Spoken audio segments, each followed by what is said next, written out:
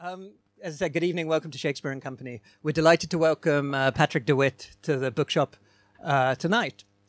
Scandal hit widow Frances Price has been cast out of New York high society, while her indecisive son Malcolm seems incapable of breaking free from his mother's influence, to the great frustration of his long-suffering fiancée. With little left for them on the Upper East Side and accompanied by their cat, Small Frank, they set sail for Paris, a city replete with meaning and history for them both. French Exit might be described as a comedy of errors, except that anybody familiar with Patrick deWitt's work will know that he only straps himself into the straitjacket of genre because of how much fun he has busting free of it. So it is with French Exit, a withering critique of contemporary society that also somehow manages to be heartwarming. An affectionate book about the eccentricities of mothers and children. A book about money and how it shapes us. A book about holding on and letting go.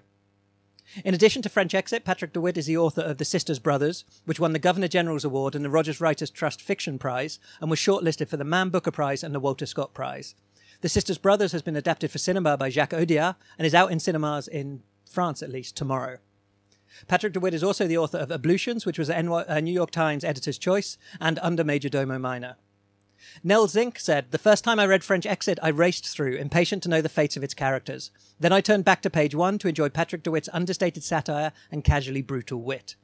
And the New Yorker wrote that deWitt's surrealism is cheerful and matter-of-fact, making the novel feel as buoyantly insane as its characters, while NPR called French Exit a sparkling, dark comedy that channels both Noel Coward's wit and Wes Anderson's loopy sensibility, adding, "These people you may not want to invite to dinner, but they sure make for fun reading." Please join me in welcoming Patrick deWitt to Shakespeare and Company. Thank you. Thanks, guys. So we said we'd begin with a shall little I read a reading bit? to set the tone. I don't think I really need to set it up because I'm just going to start on page one, but this, what do we have here? These are the primary characters, Frances Price and her adult son Malcolm, are leaving a party, okay?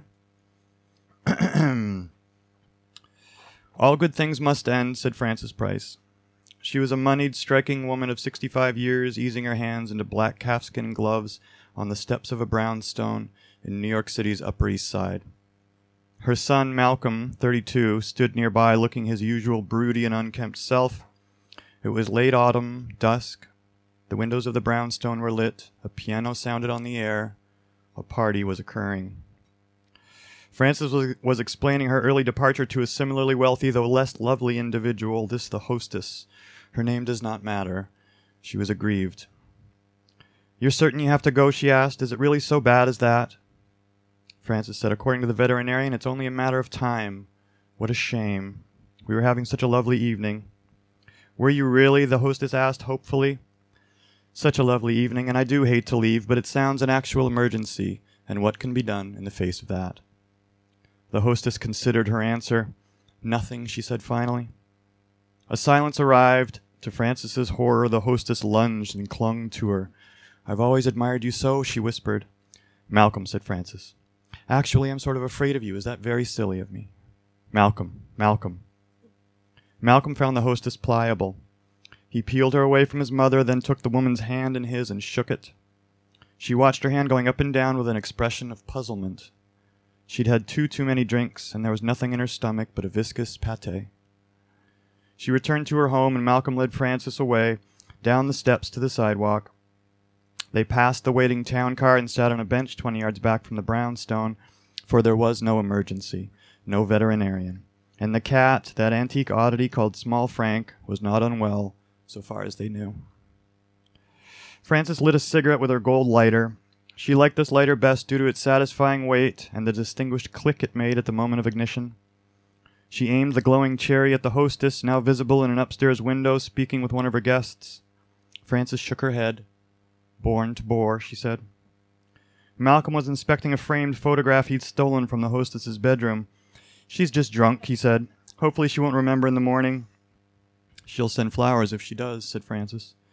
She took up the photograph, a recent studio portrait of the hostess. Her head was tilted back, her mouth was ajar, a frantic happiness in her eyes. Frances ran her finger along the edge of the ornate frame. "Is this jade?" "I think it is," said Malcolm. "It's very beautiful," she said, and handed it back to Malcolm. He opened the frame and removed the photo, folding it in crisp quarters and dropping it into a trash can beside their bench. He returned the frame to his coat pocket and resumed his study of the party, pointing out a late middle-aged man with a cummerbund encasing a markedly round stomach. That man's some type of ambassador. Yes, said Francis, and if those epaulets could talk. Did you speak to his wife? Francis nodded. Men's teeth in a child's mouth. I had to look away. She flicked her cigarette into the street. Now what? Malcolm said. A vagrant approached and stood before them. His eyes were bright with alcohol, and he asked in a chirpy voice, Got anything to spare tonight, folks? Malcolm was leaning in to shoo the man when Francis caught his arm. It's possible that we do, she said. May we ask what you need the money for? Oh, you know, the man raised and dropped his arms. Just getting by. Could you please be more specific? I guess I'd like a little wine, if you really want to know. He swayed in place, and Francis asked him in a confiding voice, Is it possible you've already had something to drink tonight? I got my edges smoothed, the man admitted. And what does that mean? Means I had a drink before, but now I'm thinking about another. Francis appreciated the answer. What's your name? Dan. May I call you Daniel? If that's what you want to do. What's your preferred brand of wine, Daniel? I'll drink anything wet, ma'am, but I do like that 3 Roses. And how much for a bottle of 3 Roses? A bottle's $5, a gallon's $8. He shrugged as if to say that the gallon was the shrewd consumer's choice. And what would you buy if I gave you $20? $20, said Dan, and he whistled a puff of dry air. For $20, I could get 2 gallons of 3 Roses and a weenie. He patted the pocket of his army coat. I've already got my cigarettes. The 20 would set you up nicely then, wouldn't it? Oh, quite nicely. And where would you bring it all? Back to your room? Dan squinted. He was realizing the scenario in his mind. The weenie I'd eat on the spot. The wine and the cigarettes, I'd take those into the park with me. That's where I sleep most nights, in the park. Where in the park? Under a bush. A particular bush? A bush is a bush in my experience, he said. Francis smiled sweetly at Dan. All right, then, she said, so you'd lie under a bush in the park, and you'd smoke your cigarettes, and you'd drink your red wine. Yeah. You'd look up at the stars. Why not? Francis said, would you really drink both gallons in a night? Yes, I surely would. Wouldn't you feel awful in the morning? That's what mornings are for, ma'am. He'd spoken without comedic intent, and Francis thought that Dan's mornings were probably wretched beyond her comprehension. Sufficiently touched, she opened her clutch and fished out $20. Dan received the bill, shuddered from skull to toe, then walked off at an apparently painfully brisk pace. A beat cop approached, looking after Dan with malice. That guy wasn't bothering you two, I hope, he said. Who, Daniel? Said Francis. Not at all. He's a friend of ours. It seemed like he was putting the bite on you. Francis stared icily. Actually, I was paying him back. I should have paid him back a long time ago, but Dan's been very patient with me. I thank God for the fact of a man like him. Not that it's any of your business. She held up the lighter and lit it. Click. The flame, stubby and blue-bottomed, was positioned between them as though defining a border. A sense of isolation came over the cop, and he wandered away, asking sorry, small questions to himself. Francis turned to Malcolm and clapped her hands together, communicating a job-is-done sentiment. They disliked policemen. Indeed, they disliked all figures of authority. Have you had enough? Asked Malcolm. I've, answered Francis. Walking toward the town car, she took up Malcolm's arm in her special loving creature manner. Home, she told the driver. The grand, multi-leveled apartment was dim and resembled a museum after hours. The cook had left them a roast in the oven. Malcolm plated 2 portions, and they ate in silence, which was not the norm, but they were both distracted by personal unhappinesses. Malcolm was worrying about Susan, his fiancée. He hadn't seen her in several days, and the last time they'd spoken she had called him a rude and vulgar name. Francis's concern was more existential. She lately had found herself mired in an eerie feeling as one standing with her back to the ocean. Small Frank, elderly to the point of decrepitude, clambered onto the table and sat before Francis. She and the cat stared at each other. Francis lit a cigarette and exhaled a column of smoke into his face. He winced and left the room. Malcolm said, What's tomorrow? Mr. Baker insists on a meeting, Francis answered. Mr. Baker was their financial advisor and had been the executor of the estate after the death of Francis's husband, Malcolm's father, Franklin Price. What's he want? Asked Malcolm. He wouldn't say. This was not technically a lie. Mr. Baker hadn't stated explicitly what the meeting was about, but Frances knew all too well what he wished to discuss with her. The thought of it made her morose, and she excused herself, ascending the marble staircase to curry solace in a bath choked with miniature pearlescent bubbles. Afterward, she sat on the settee in the bathroom, in her plush robe, and her hair was down, small Frank sleeping at her feet. She was speaking with Joan on the phone. Thanks.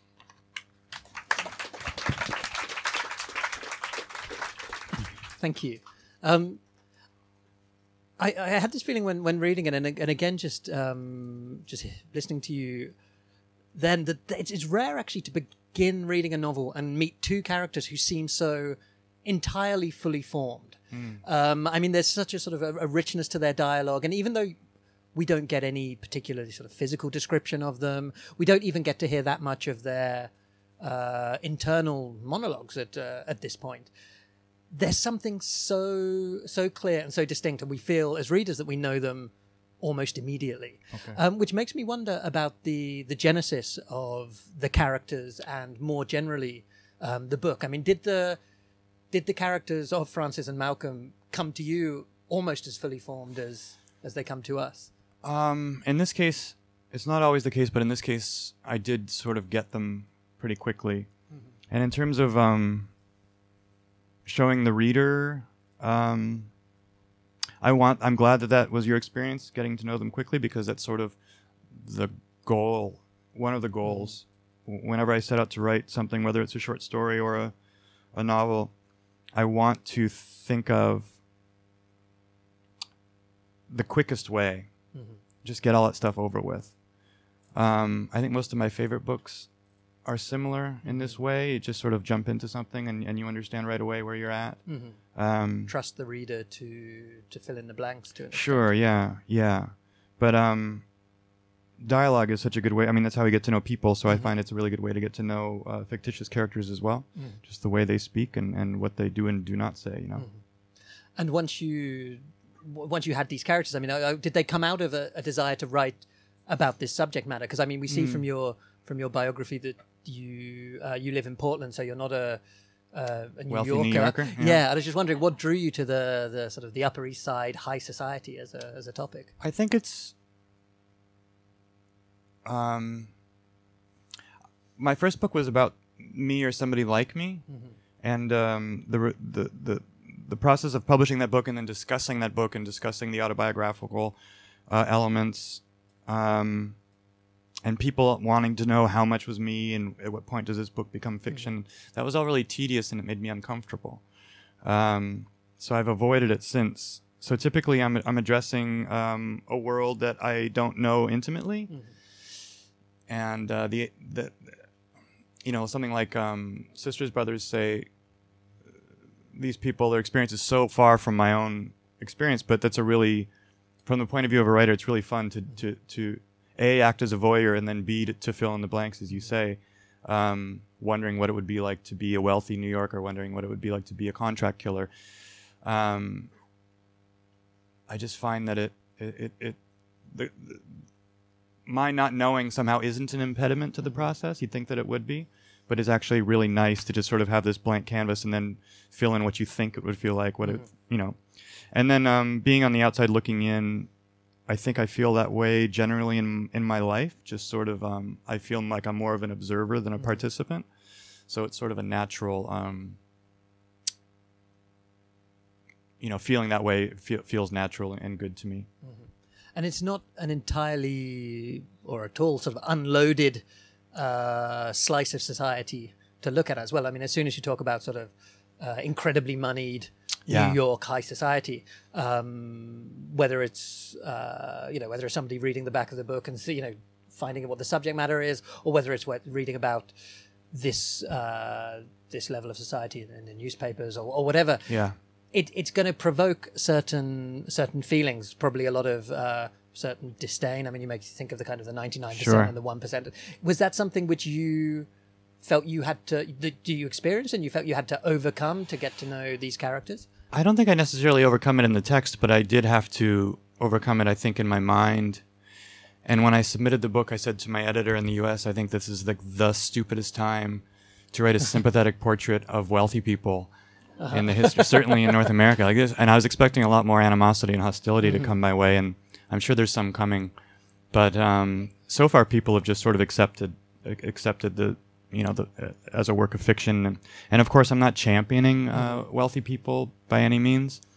But if the book's successful, like if I succeed, then you will have some kind feelings for these people. And maybe they're people who don't necessarily deserve it, so they sort of earn it through entertainment. Or that's the idea, that they earn it. I mean, if somebody makes you laugh, it's hard to dislike this person. Anyway, yeah, not an intelligent time to write this story, and I don't really understand how it came to be. But I find I don't really consider my work, I don't consider what the response will be until it's too late.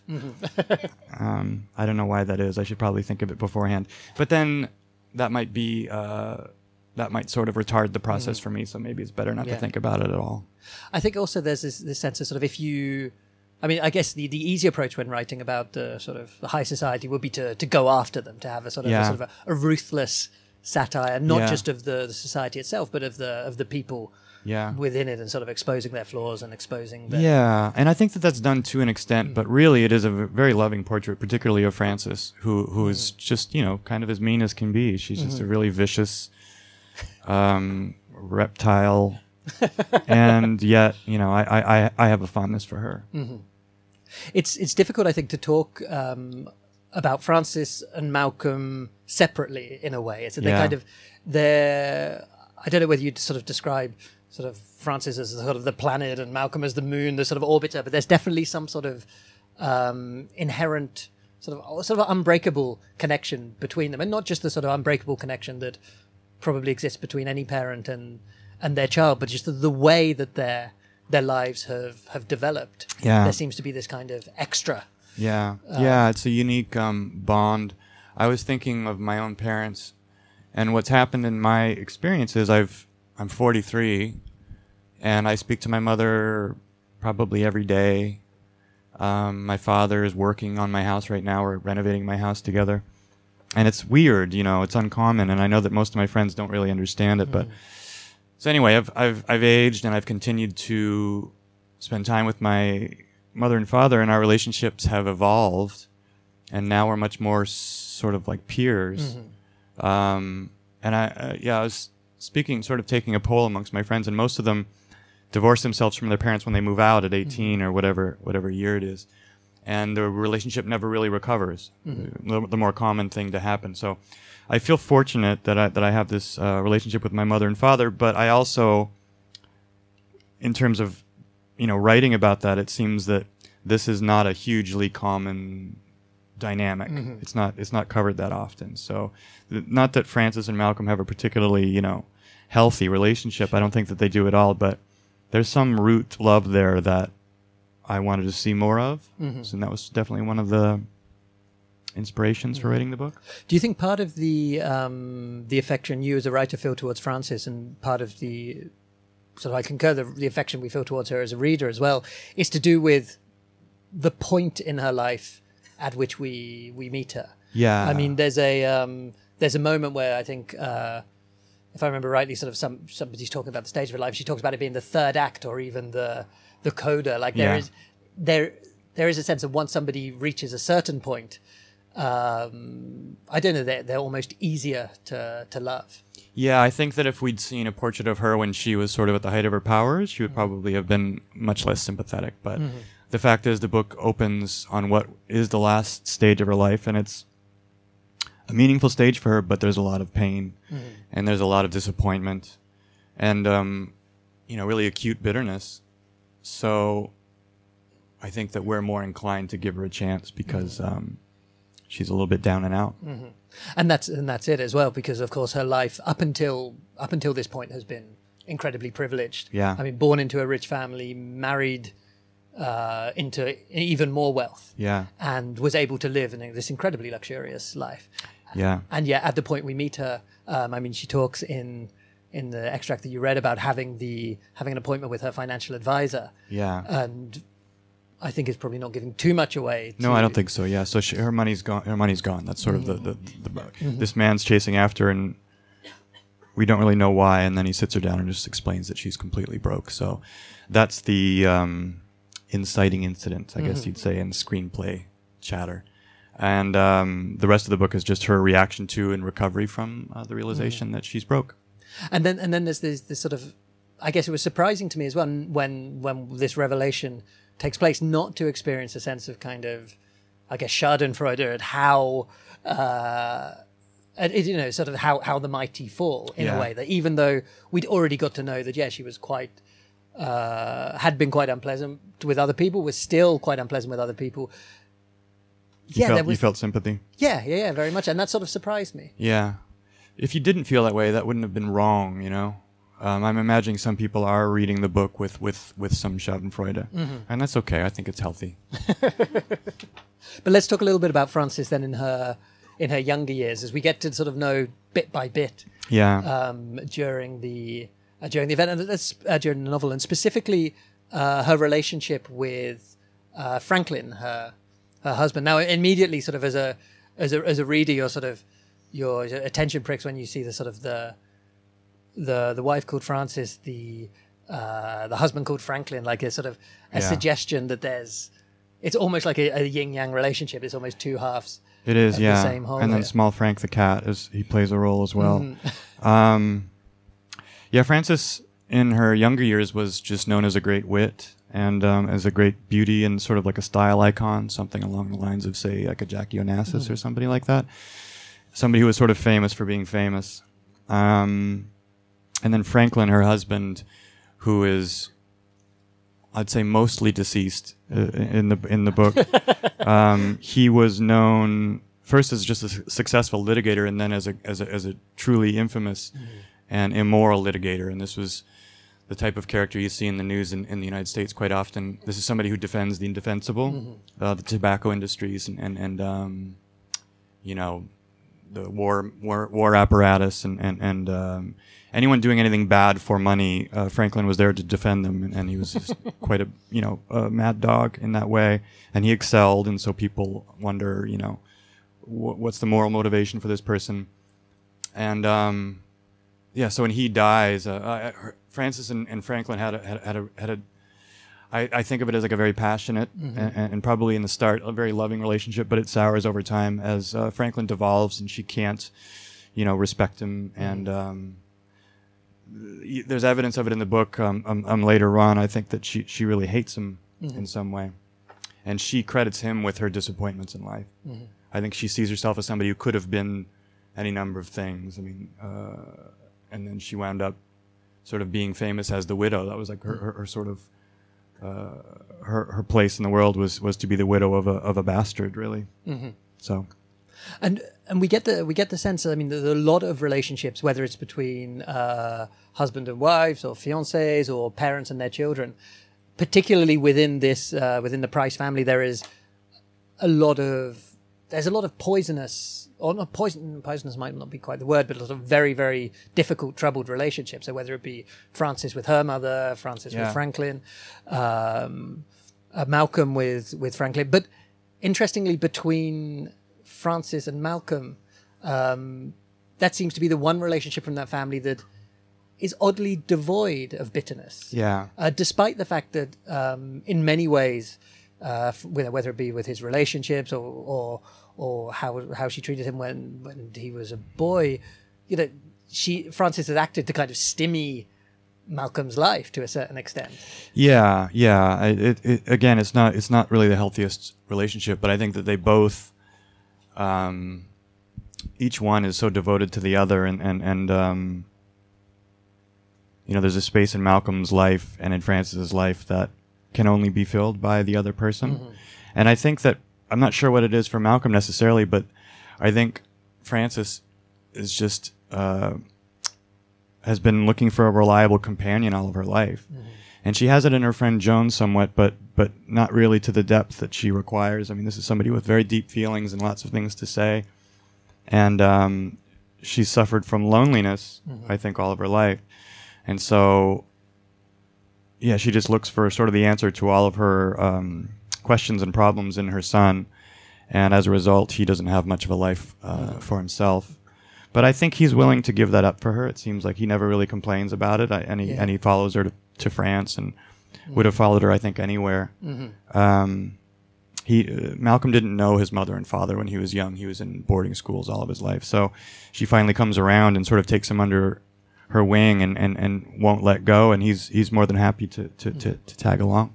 And one of the things that Malcolm leaves behind is his fiancée Susan. Yeah. As well, and it's sort of like you get the sense very early on that she's his long suffering. Fiancée. I mean, their relationship is described as being in a holding pattern. Yeah. At a particular moment, and she also reflects. There's this wonderful sentence: "He was a pile of American garbage, and she feared she would love him forever." Yeah. And that's sort of like again, there's this odd sort of triangulation to their relationship as well, as having sort of he has managed to meet somebody and to at least sort of build up a pretense of a supposedly normal, conventional relationship. Yeah. And she knows for every good reason that she should not be with him, and yet there's something that draws her to Malcolm as well. And I was just wondering if you could speculate on quite what it is that means Susan is so attached to Malcolm. Well, yeah, I think she has bad taste in men. And I think that there's something, I've known people somewhat like Malcolm, and in spite of their, seeming uselessness, he does have a unique point of view, and that's uncommon. And so I think that Susan is involved in a scene of people whereby she's very rarely surprised. And Malcolm is many things, but one of them is surprising. He says and does uncommon things. And then you just can't really choose who you fall in love with, too. Sure. So some of us are just doomed to love people that aren't necessarily good for us. That line, the copy editor wanted me to take out the word American so that it would just say garbage because they're in America. And she said, we don't need this because we're in America. But I prefer it with the American garbage. It's a very particular type of garbage. Yeah.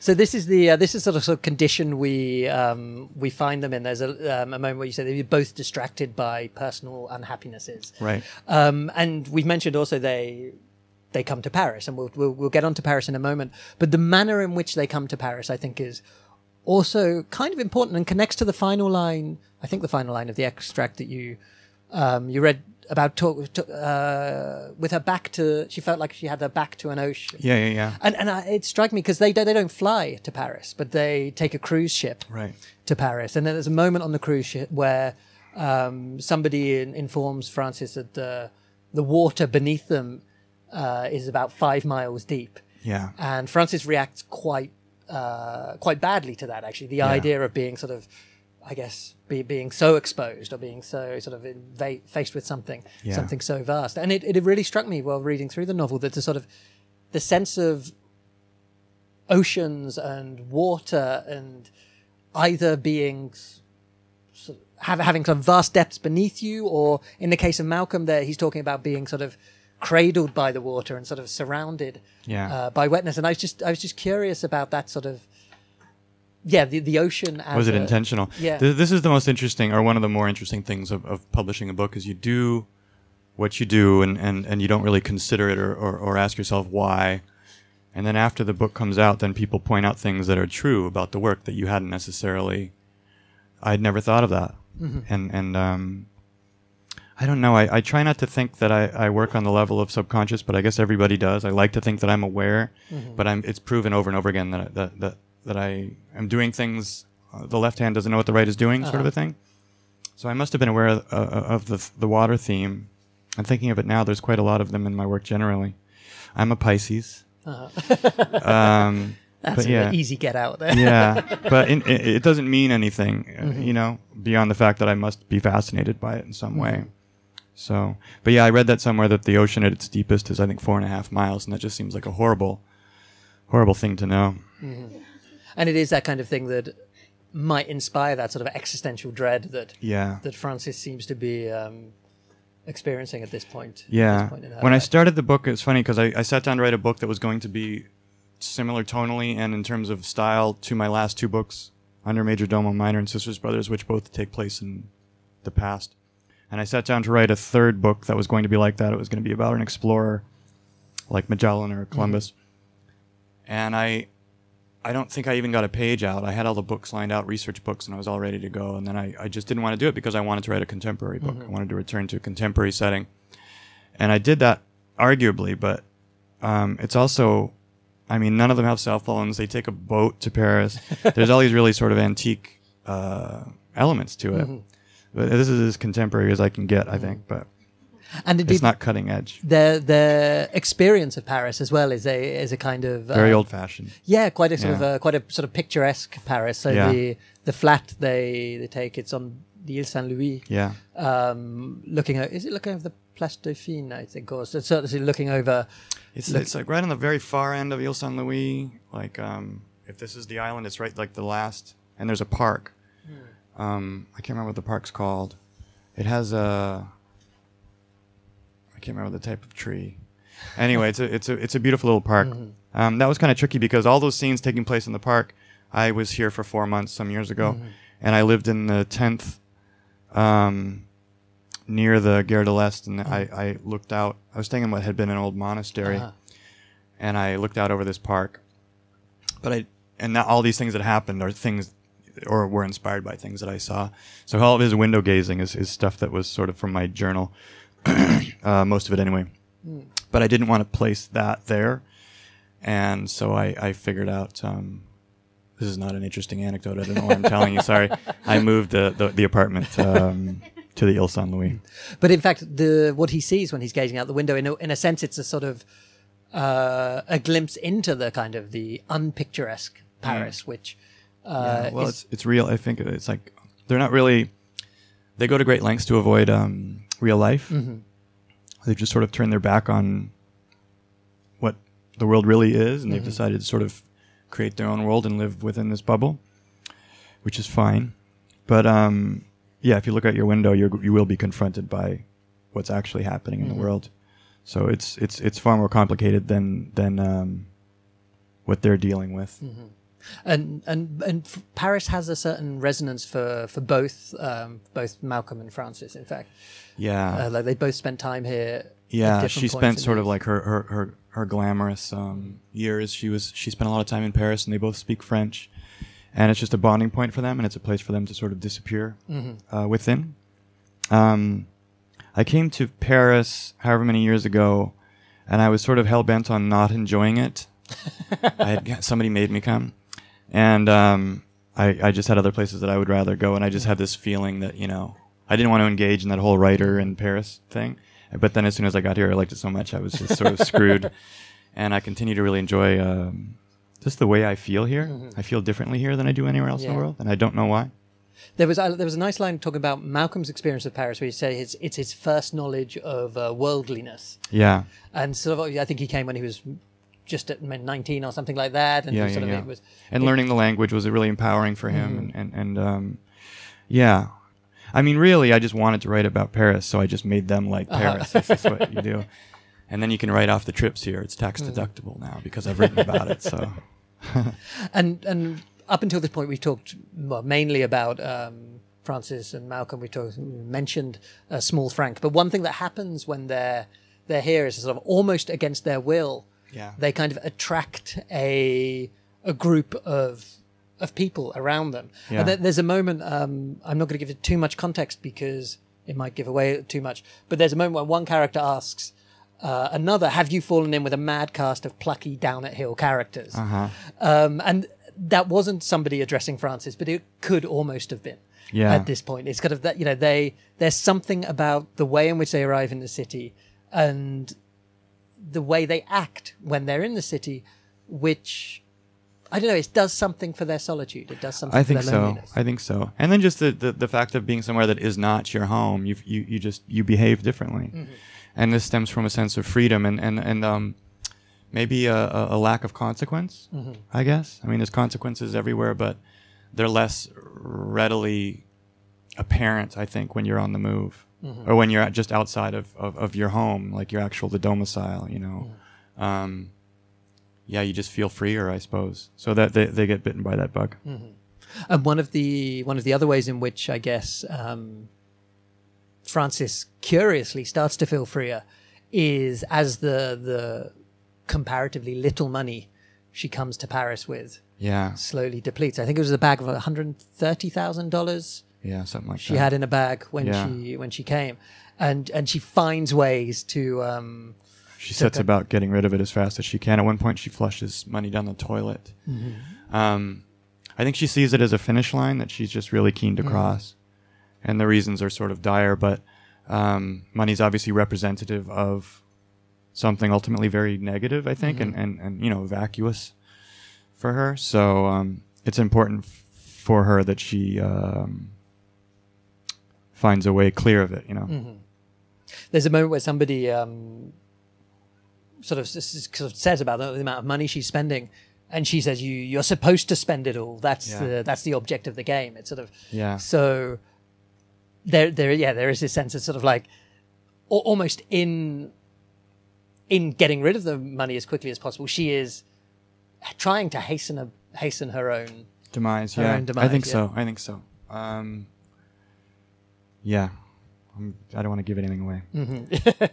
It's difficult for certain things. You've got to sort of talk around it. But I think one thing we do get from her, and I think this is one of the sort of interesting things, and perhaps one of the things that sort of meant that you avoided the kind of criticism that you expected of writing about these kind of people, is that you do examine the sort of the privileges and the freedom which wealth gives you, actually. I mean, there's a sort of sense that sort of up until a certain point, because of the life she's been born into, Frances, and to an extent Malcolm, can live almost a consequence-free life. Like there's sort of a sense of because of this cushion of money that they can ultimately fall back on. They will act in different ways and they'll do things differently. And I think that's something that works on so many different scales as well. You don't have to be necessarily a billionaire to recognize that, sort of to recognize the protection that a certain and it's not like a moral book. I don't think of myself as a moral artist, but I think that there is kind of a painful lesson to learn. Like they don't get away scot-free, you know. No. I don't think. And I didn't necessarily want to take anyone to task. But I think it's important to recognize. It was important for me to recognize that the consequences were real for them. That they're not going to just sort of ride off into the sunset and burn money all the while. You know. I mean, you say it's not a moral book, and I think it's. I think you're right in that it's not a sort of a morally prescriptive book. By any means, but I think there's definitely. It's a morally questioning book. I mean, I think particularly again from Frances, I think there's sort of the idea of not necessarily what it means to live a good life, perhaps, but what it means to live a life well. Is something which perhaps because of the stage she finds herself in her life, she's questioning whether she's lived well up to this point, and whether and I guess I shouldn't say that there's no moral, because it winds up sort of bleeding through, but it's like on my list of things to not do, not to judge my characters or to punish them necessarily or praise them if they do something heroic, or it's something that I sort of willfully avoid, but I do think it sort of arrives. A point of view is there, whether I want it to be or not. And was this and I'm very conscious, actually, there's going to be questions from the audience, so I'll make this my last one for now. Okay. But was this a point of view which you would have necessarily articulated at the start of writing the book, or was it? Did you sort of take a journey with Frances and with Malcolm as well? I don't plot things out, and I just sort of take it day by day. So I really didn't know where it was going to wind up. The very last sentence of the book I wrote maybe like a third of the way through the writing of the book. But this is a sentence that it doesn't really describe anything. It's just Malcolm walking through the square at Saint-Sulpice. And it's just a description of what happens when he splits through the crowd. And I don't know why that had to be the last sentence, but it had to be the last sentence. I had an idea. So I was moving towards that very, very vague point in time. But other than that, I didn't really know what was going to happen. And I the climactic scenes at the end, I did change them so that they were anticlimactic. You know, I mixed it up. But this is just what I came up with, what seemed was the best way to go for these people. Okay, on which note, I'm going to hand it over to you. If you have a question for Patrick, I see a few hands already. We'll begin with the gentleman just there, since he's closest to the microphone. Thank you. Hi there. Thank you for coming. Thank you for the talk. Thank you. First a small note. I mean, you got the Francis and the Franklin and the Frank, and then you got the France and the French. And they're in France, yeah. So it's kind of all ties together. Anyway, I haven't read it, but I'm looking forward to it. So I don't know if it's any good, but we'll see. You sold it well. We'll see. Yeah. But I'm just wondering how close to the wind you're sailing when it comes to kind of cliche. And how much you can avoid. I mean, the piece you read in the beginning, you're very close to, satire. Satire plays with cliche. It's kind of a staple of satire. You need to Cliche use is that known thing. How much does that then happen when you come to Paris, which, as you hinted, is as cliched as can be. We are here in the most cliche of bookshops. Hey, take that mic off it. a very nice cliche. Wonderful to be here. Yeah. But Americans in Paris is fraught. It's a very well trodden path. Huh? Yeah, I know what you're saying. How do you avoid that? If you avoid it, I don't know. There's actually a line. I don't avoid it, and I actually, in this book more than any of my other books, I sort of intentionally jump into cliche on purpose. And I'm going to find this one line because I was aware of everything that you're saying and enjoying it. There's something that's really, for me, sort of joyous about engaging with cliche and then ideally or hopefully feeling like you've triumphed over it or you've addressed it in a way that's new. I'm not going to be able to find this now. Anyway, Frances is well aware of her own relationship to cliche, and God damn it, I can't find it. I will find it.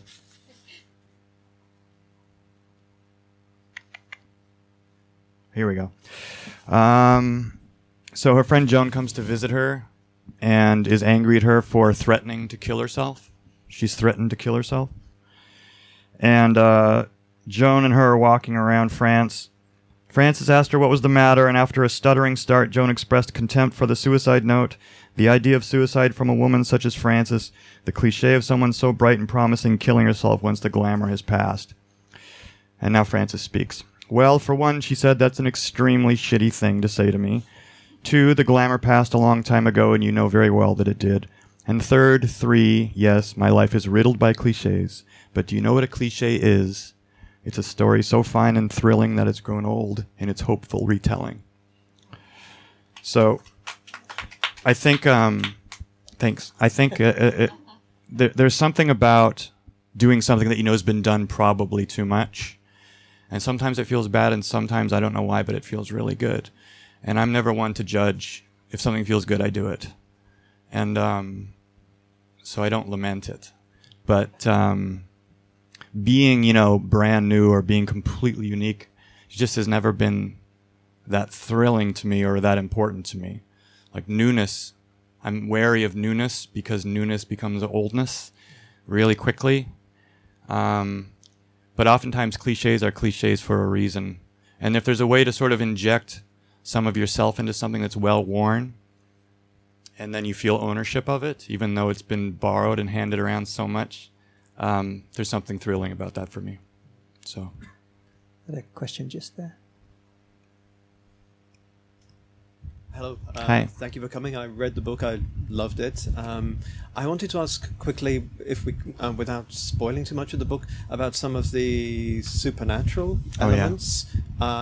Whether they were foreseen for the start or they crept in, and what their inclusion means for you. Yeah, I think also there's a through line through all my work is that usually at some point there's a ghost or something happens where there's something some supernatural element into my work. And this is stemming from just a personal interest, but then also a fear of these things. I do have a tendency to address things that I'm afraid of.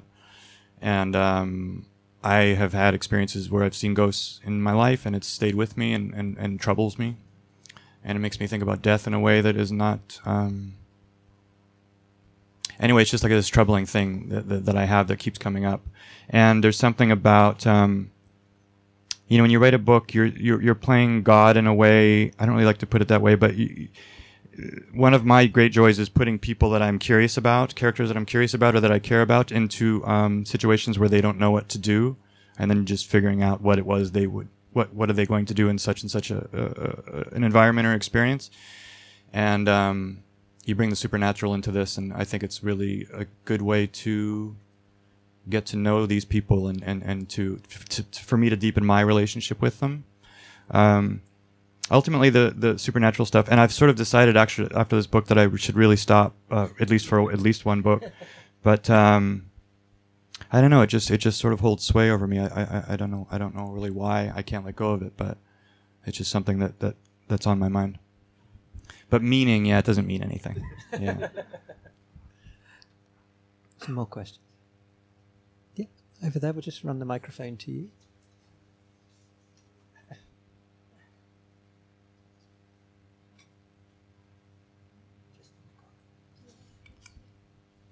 Just sort of a follow-up on the writing in Paris question, because I think I have students here with me. We're all reading writing by Americans in Paris in the 20s, Okay. you know, between the wars. And I'm wondering, it seems to me also almost impossible to write a story of wit and money and the clash between the ideal world and the real world and so forth without invoking a lot of the things that those writers were getting at. And I'm just wondering if they're part of your library or where you see yourself fitting in with that tradition and how it's carried on, over basically the last century. Yeah. Well, I was raised in a house where all that stuff, writers in the 20s, was very much, my father reads all that stuff and still does, and he has just a sort of an ongoing fascination with all of it. And I have a sense of, you want to rebel against what you've been raised with. And at a certain point, I sort of turned my back on all those authors in a sort of belligerent way and wanted to find new authors, and I did. But I have in my heart a real affection for all that stuff. But I find when I look at it now, it just doesn't do what it's supposed to do anymore.